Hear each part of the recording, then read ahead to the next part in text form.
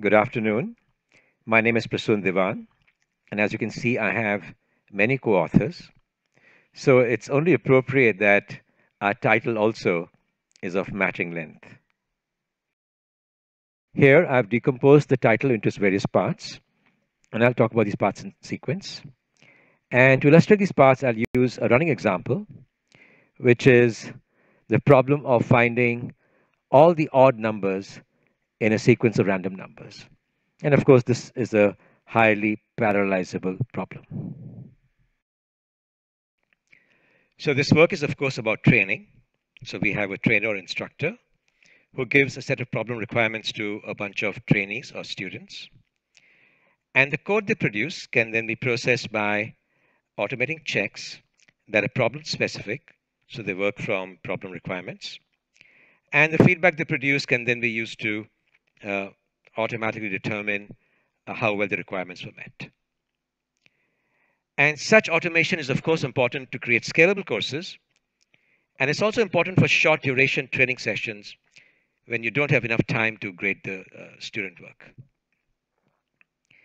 Now, these checks can be run not only by the instructor, but also by the students themselves to get feedback before submitting the code for final grading. And they can then use the feedback to iteratively improve their solution. So the checks can act like an instructor agent that is clarifying requirements to the students, telling them if they're on the right track, indicating what's missing or what's wrong, and maybe even helping them get on the right track if they need to be corrected. So while the students are doing work, if you're like me, you want to know what's going on. You want to know whether the problem is too easy, whether it's too hard, or whether it's harder for some students compared to others. So what you want is, and this work is unseen, and what you want is an awareness or of an abstraction of the work so that you can act appropriately. Okay. In our vision, that's supported by the checks producing logs that are processed by an awareness engine that gives the feedback that hopefully the instructor wants. And the instructor can then use this feedback as they feel. They can clarify the assignment, they can change the assignment for next time, or if they find some students are struggling, provide unsolicited help to them. So the idea of automating checks is, of course, not new. The typical approach is to take the program, run it with some given input, collect the output, and feed the input and output to a program that checks if the expected output is the same as the actual output. And based on the relationship between input and output, give appropriate feedback.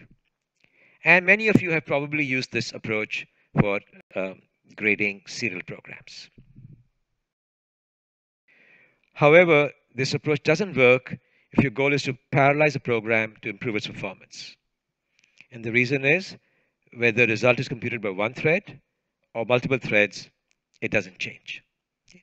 So we can't quite use a problem-specific input-result correlator. Okay.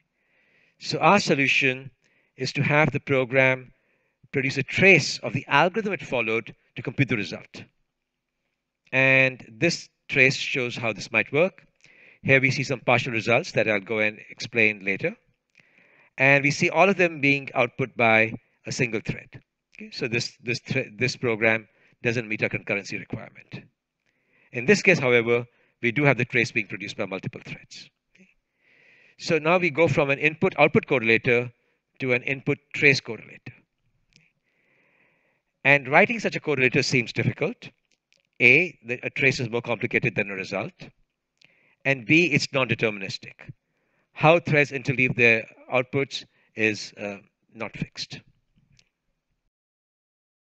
So we can reduce this problem by creating common abstractions for implementing tests for a general class of algorithms. Okay. And the class we've chosen is fork join, because almost all EDU HPC algorithms are fork join. Now, we all have a good sense of what fork join means, but to create a testing infrastructure based around this model, we need a detailed operational model of fork join algorithms. So here's a model that worked for us.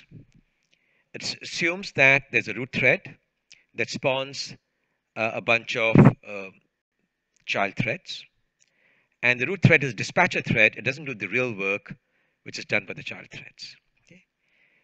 Before it spawns these threads, it takes a sequence F of pre-fork steps. And each child thread I takes a sequence BI of iteration steps. And before these steps, it does a sequence A of pre-iteration steps, and then a sequence C of post-iteration steps. The root thread waits for all of these children to die, at which point it joins the threads and executes a sequence J of post-join steps. Now, each step accesses the value of some conceptual variable or property, and this variable may not exist directly in the solution. Okay? So this shows you what these properties may look like for our example problem. So in each iteration, a child thread prints the index of the input element it's processing, the actual random number at that element, and it determines whether the number is odd or not, and prints the result. Okay? And that's what you see in this output. Now, different problems, of course, will have different values for all these steps. But given a problem, all solutions are supposed to follow these steps, follow the same set of steps. So given that assumption, we can build a common set of checks to see whether these solutions are actual solutions or erroneous. Using this model, we've created an infrastructure that allows a problem-specific test to specify the values of all of these parameters, plus callbacks that are invoked when a state change trace is found in the output. And different problems will, of course, have different values for these parameters. And the infrastructure does the difficult task of parsing the non-deterministic output, matching property change sequences in different phases, and invoking these state change callbacks, and then, of course, logging the actions. This piece of code shows what a problem-specific check might look like. This is for the example problem, the odd number detection problem, and it tells us what the iteration phase looks like. So there are three properties relevant here: index and number of type integer, and is order type Boolean. And this particular callback is called each time a new triple is found in the trace. Okay? And each property with its value is put in a hash table. And from this hash table, this particular method can determine the actual number, and based on that number, compute the expected result, and compare that with the actual result, and based on the comparison, give an error message if necessary. Okay. And here we see the check in use. To execute a check, the user goes and clicks on it in a visual display of the check names. And you get output both in the visual user interface and the console. And we see here that the pre-fork output was correct, but the post-fork output was not quite. Okay, so we get partial credit as a result. So the fork join model as described can be implemented in multiple languages, and more important, can be implemented declaratively in an OpenMP style or procedurally by using the thread abstractions directly. Here's an example of the declarative style using Pajama. An annotation is given to specify the concurrency requirements, and this annotation is processed by a preprocessor that uses the underlying threads directly to implement the specification. And the advantage, of course, here is that it's high level, but there are some disadvantages too. So there's a trade-off involved. Parameterization reduces flexibility compared to using the thread abstraction directly. This generated code is magic. If the trainees are capable of creating this thread directly, then they will know better what's going on underneath. Okay? And since this code is not written by us, we can't debug it. Okay? So that's a problem. And because of these disadvantages, our current testing framework addresses direct use of threads. And even though this is lower level approach, it's not really so bad, because how to implement fork join using threads directly is follows a formula. You create some runnables, you create and start threads, and you join threads. Okay? And we've written source checks to actually help reveal the formula. Okay? So there's a bunch of these checks, and I'll just identify the two that failed here. And one of them says that, look, you didn't call thread start. Okay? And thread is a known abstraction, so we can detect if a start call has been made or not. And the second one says you didn't call thread join. Okay? And similarly, we have checks to determine if you create a runnable or not, and other aspects of implementing the fork join model using threads directly. Okay? And you know, I hope I can convince you through this code that this is quite readable, and it's also visualizing. Okay, so we can use the debugger and put a breakpoint to see the actual threads through their stacks shown by the debugger. Okay, so we get a concrete feeling that there are 5 threads here, 4 of them worker threads, and 1 of them the dispatching thread. Okay, and of course, if you can put breakpoints, that makes a code debuggable also. So what I've done so far is describe the technical aspects of our work, which is a checks infrastructure built around formalization of the intuitive fork join concept. And the 2 other contributions are a pedagogical model that is built around this technical model, and the use of these 2 models to train trainees who will eventually become trainers themselves. Okay? So I'm going to describe these 2 aspects next. So a pedagogical model assumes hands-on programming, so students implement 1 or more programming exercises, and they do so with the help of teaching assistants. And given that we want the trainees to be able to run checks on their own, how to run them is an added complication for which we might need assistants' help. Okay. However, we do not assume that the trainees see live or recorded lectures. Instead, they manipulate worked examples that have comments to indicate how to experiment with the code, view the results through tests to unravel concepts. Okay.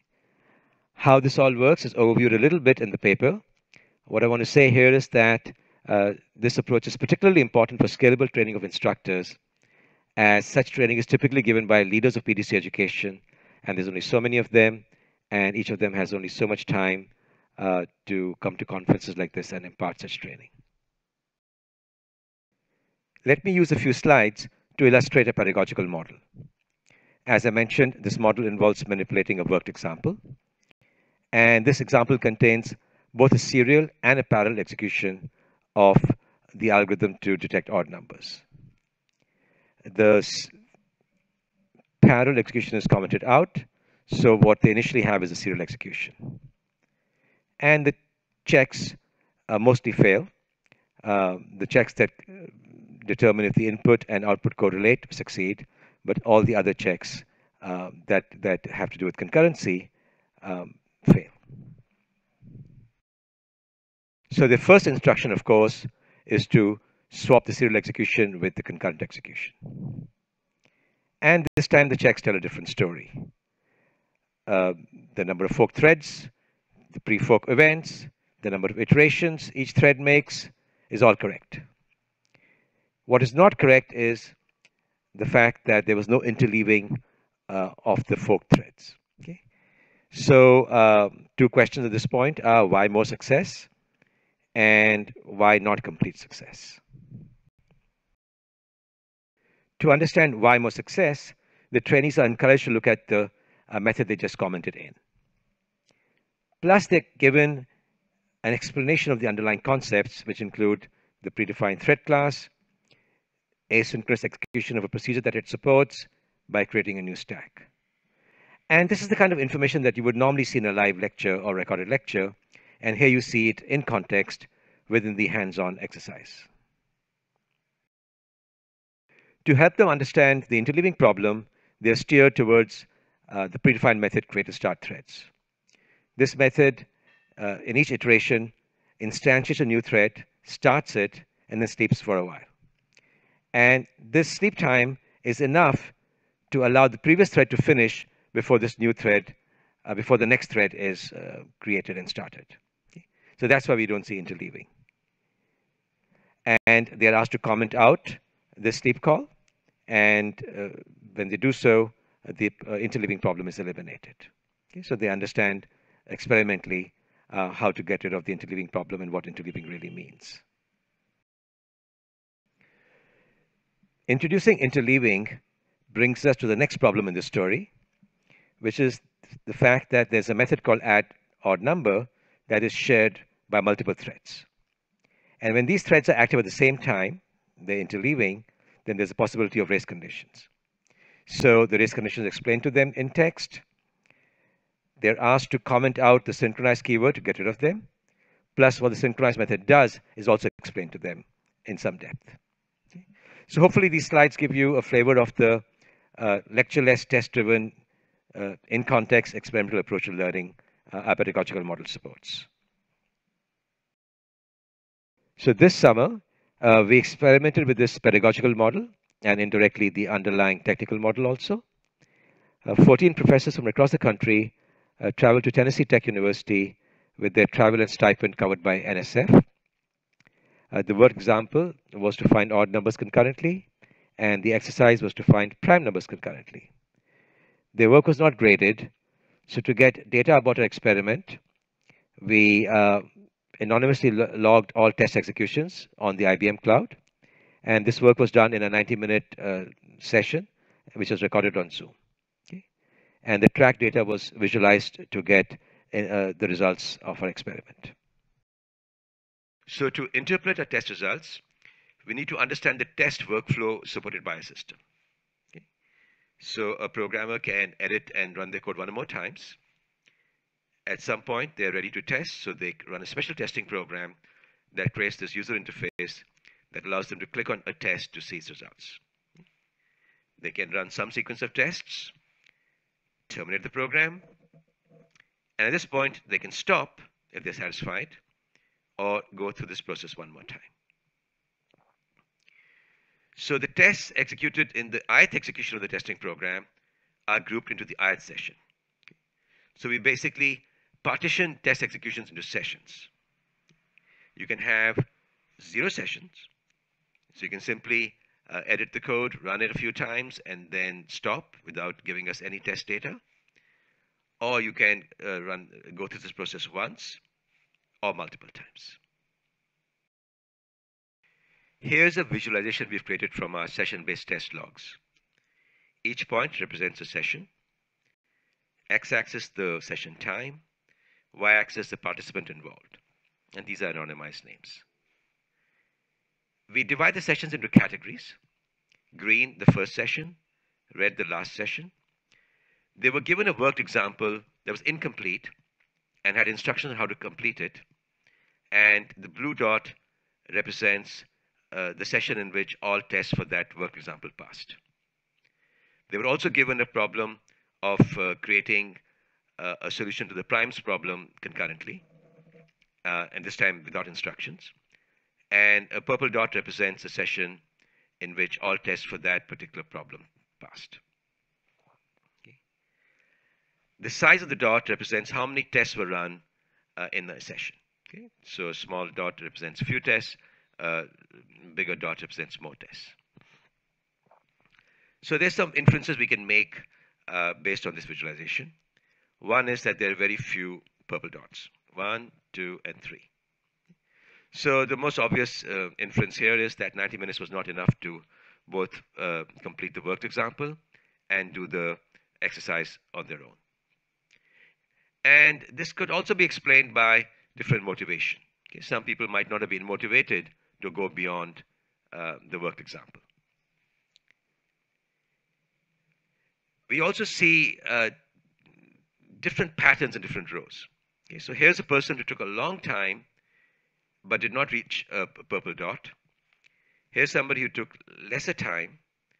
And here's a person who just ran one test session and stopped. So there's substantial differences in time spent, milestones achieved, and also the testing strategies used. So here's a person who reached a blue dot without having many gray dots. And here's a person who reached a blue dot with many gray dots. Okay? So they ran a lot of intermediate sessions in which tests were run. And these differences can be explained by differences in faculty background and also motivation. And we suspect that both background and motivation are more varied among faculty members than students in a particular course in a particular class. So the previous visualization was created from our log data. This is created from our Zoom recording. Each point represents a question. X-axis, the question time.